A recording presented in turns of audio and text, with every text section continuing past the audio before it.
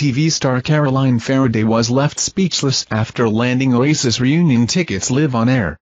While appearing on TalkTV to discuss the U.S. presidential election, Caroline, who is also trying to purchase tickets for Oasis' 17-day tour, joked about her ticket-buying distraction. Live on video, she announced, "I'm 36th in the queue. If I suddenly stop talking, deal with it." Moments later, she triumphantly declared she had secured the tickets, much to the surprise of Dr. David Bull. Despite the interruption, Caroline managed to secure tickets for the highly anticipated reunion tour, which follows the recent announcement of Oasis' comeback.